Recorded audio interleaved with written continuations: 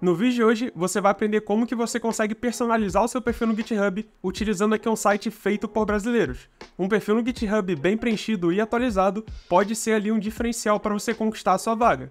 Então eu recomendo que você fique até o final, porque não vai durar muito tempo e a gente vai conseguir deixar um perfil aqui bem legal. Então o site que a gente vai estar utilizando aqui, feito por um brasileiro, especificamente aqui o Mauro de Souza, já deixar um grande abraço aqui porque o site dele ficou muito legal. O site que a gente vai estar utilizando aqui no vídeo de hoje é o Profile Readme Generator. Eu vou deixar o link dele aqui na descrição, e esse site aqui tá bem legal porque ele já tem alguns templates aqui bem definidos que a gente consegue reaproveitar, ou se você quiser, a gente consegue utilizar esses itens aqui individualmente e criar o nosso próprio Readme ali do zero. Então beleza, bora personalizar o nosso perfil lá no GitHub. Então se você nunca fez uma personalização ali do seu perfil, provavelmente quando você entra no seu perfil, você vai ter uma lista dos seus repositórios. Para a gente poder ter acesso a esse banner que aparece aqui quando você entra no perfil de alguém, a gente precisa criar um repositório com um nome bem específico aqui. Para a gente poder fazer isso, a gente aperta aqui em repositórios e a gente vai criar um novo repositório aqui dentro do GitHub. O importante aqui é que o nome do repositório tem que ser o mesmo nome do seu usuário no GitHub. Então eu vou colocar aqui o meu nome de usuário e o próprio GitHub já me dá essa mensagem especial, né, que a gente vai conseguir modificar ali o nosso perfil. Depois disso aqui, você pode deixar ele como public e você marca esse item aqui para ele poder inicializar esse arquivo readme file. Depois disso aqui, você pode rolar até o final e apertar para criar esse repositório. Com esse repositório aqui criado, quando agora você entrar dentro do seu perfil, ele já vai mostrar essa mensagem que é referente àquele repositório que a gente já criou. Então agora, para a gente poder deixar esse perfil aqui mais elegante, mais personalizado, vamos voltar ali para o site do Profile Readme Generator, e a gente poderia escolher algum template que já está pronto aqui e só ir apertando para poder modificar o que a gente quer utilizar, mas no vídeo de hoje aqui eu vou criar um perfil do zero com vocês. Então eu vou começar aqui com a estatística, ele vai pedir que eu coloque o nome do nosso usuário ali no GitHub, eu vou colocar o nome do meu usuário aqui, eu aperto Enter, e a partir desse momento ele já consegue pegar todas essas estatísticas aqui diretamente lá do GitHub. Então com esse cara aqui já criado, a gente consegue apertar em cima dessa linha, e aqui na direita a gente consegue personalizar. Então, por exemplo, eu quero alinhar ele na esquerda e eu consigo aqui habilitar mais itens de estatísticas do meu perfil. Então, conforme você vai apertando aqui nesse olhinho aqui na direita, ele vai mostrar mais itens aqui dentro desse site. Eu vou deixar desabilitado alguns aqui. Os principais que eu quero é a estatística ali do meu perfil, as linguagens mais utilizadas e também ali meu gráfico de contribuição. Depois disso aqui a gente consegue ainda customizar os temas, né? Então, por exemplo, aqui eu quero escolher customizar a estatística ali do meu perfil. Então eu poderia colocar um título customizado ou até mesmo mudar aqui o tema. Então você pode realmente explorar, tem bastante tema aqui que você consegue utilizar para poder criar no teu perfil, né? O tema que eu gostei aqui quando eu estava explorando esse site é esse Groovebox Light. Com ele fica uma corzinha ali bem legal e eu vou optar por seguir com ele aqui. Então explora bastante realmente essas opções, ele dá bastante customização aqui, que com isso você vai conseguir ter um perfil bem mais único ali dentro do GitHub. Então beleza, depois das estatísticas aqui personalizada, eu vou escolher aqui o menu de linguagem e eu consigo fazer a mesma configuração. Eu consigo vir aqui em tema e eu vou escolher também esse Groovebox Light. Então ele já está mostrando ali como que vai ficar esse nosso perfil no GitHub. Agora aqui embaixo, para a gente modificar o nosso gráfico de atividades, eu também vou escolher aqui embaixo o tema, né? Eu vou colocar como Groovebox. Então ele já consegue deixar todos os itens ali no mesmo tema, digamos assim. Então beleza, com as estatísticas aqui já concluídas, a gente pode apertar aqui em Text e ele vai adicionar um texto aqui embaixo. Eu poderia colocar um título para isso, por exemplo, Stats, e eu coloco uma tag aqui de 2. Com isso eu posso arrastar, e isso aqui ele já meio que cria uma seção, que são as minhas estatísticas ali dentro do GitHub. Pra gente já ver isso aqui funcionando, como que eu conseguiria pegar isso aqui e já jogar lá para dentro do meu GitHub? Basta apertar aqui embaixo em Generate README, nesse botão verde, e quando a gente fizer isso, ele vai mostrar para você o conteúdo do README. Você aperta aqui em cima para copiar, e se a gente voltar lá dentro do nosso GitHub, a gente consegue editar o nosso perfil apertando aqui no lápis, e depois que ele carregar, a gente consegue basicamente substituir o conteúdo aqui desse nosso arquivo, né, do README. A gente pode apertar Preview se você quiser ver como que vai ficar.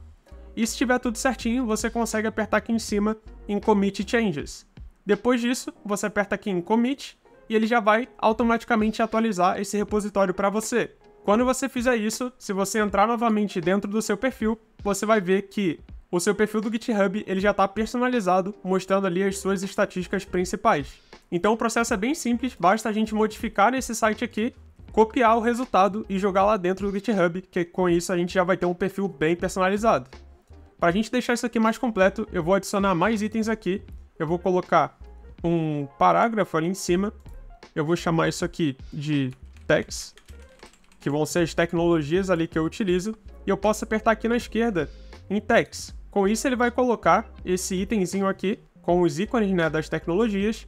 Eu vou mover aqui mais para cima. E beleza. Dentro desse cara a gente consegue vir aqui na direita em Edit. Eu vou apagar esses caras aqui, porque não gosto muito ali de JavaScript, tô brincando. E aqui a gente vai adicionar, por exemplo, a linguagem Java, que é o que a gente atua bastante aqui no canal. O interessante é que a gente tem o ícone aqui desse provider, né, Dev Icons, mas a gente também consegue pegar outros ícones aqui de outros sites. Então, um site que eu gostei bastante é esse Skill Icons. Com isso, se você apertar no do Java, ele fica com esse fundinho aqui, que eu achei bem interessante. Então, além de Java, a gente pode colocar aqui outras tecnologias, como por exemplo o Spring. Eu posso colocar aqui o MySQL, eu poderia colocar, por exemplo, o Docker, que a gente também vê bastante aqui no canal. E se eu quiser, a gente também consegue ordenar como esses itens aparecem ali dentro do README. Então vamos colocar mais itens aqui. Eu vou colocar, por exemplo, o AWS, sempre trocando para esses Skill Icons aqui. E beleza, a gente poderia colocar, por exemplo, o Postgre. E eu também vou colocar aqui o MongoDB. Então beleza, só vou ordenar aqui para deixar o AWS como último. E beleza, aqui a gente já está indicando as tecnologias que a gente atua, como por exemplo Java, Spring, Docker e os bancos de dados ali, e a nuvem AWS. Então explora, realmente coloca aqui as suas tecnologias principais, que com isso seu perfil vai ficar bem completo. Beleza, então aqui a gente já tem a tecnologia, a gente já tem estatística. Vamos criar mais uma seção aqui dentro para a gente colocar, para falar um pouco mais sobre a gente, né? Então eu vou colocar uma seção aqui como About Me, eu vou colocar com a tag H2. Nesse caso aqui, eu vou arrastar ele lá para cima, esse About Me. Então eu vou jogar ele lá para cima. E aqui dentro a gente pode criar mais um texto, que seria ali um parágrafo, né? A gente também arrasta lá para cima. E com isso a gente consegue falar um pouco mais sobre a gente. Então, por exemplo, aqui eu posso colocar que eu sou um Java Developer. Eu posso colocar que eu sou um criador de conteúdo, né? Content Creator at buildrun.tech. Posso falar que atualmente eu estou trabalhando, por exemplo, no Itaú. Então, Software Developer at Itaú. E aqui eu só mudo para parágrafo, né? Para não ficar muito grande. Então é aqui. Ele perdeu, né? Deixa eu voltar esse H2 aqui. Então é About Me.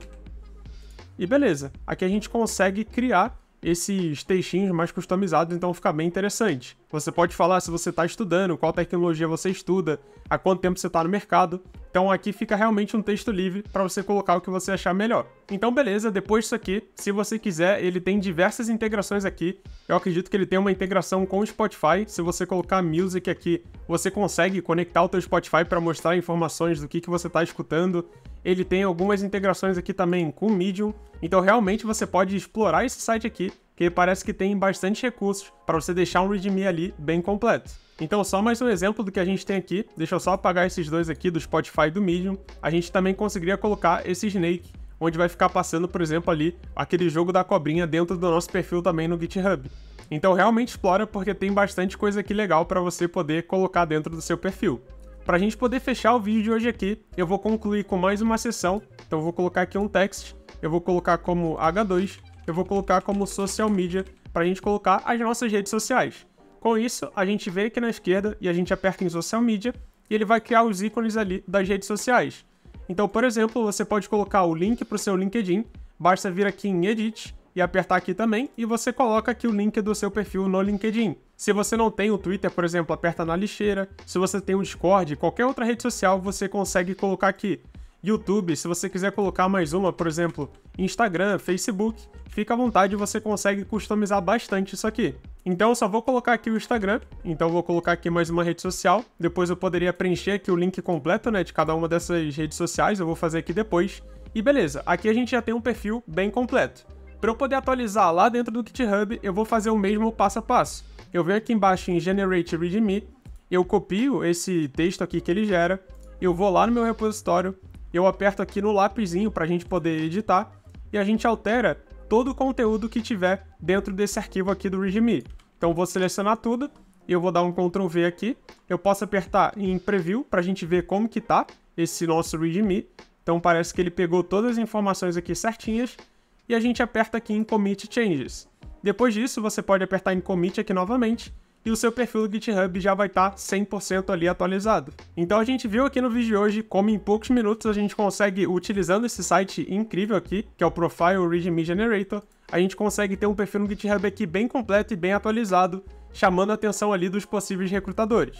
Então se você finalizou a personalização aqui do seu perfil, porém não tem tantos repositórios para poder deixar a amostra aqui, eu tenho uma recomendação para você.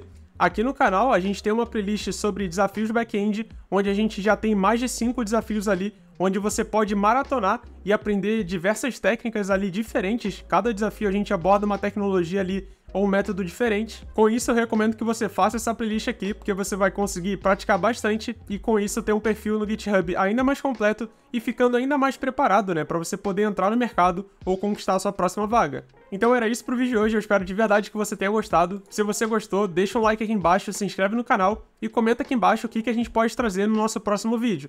Eu fico por aqui, um grande abraço e até a próxima!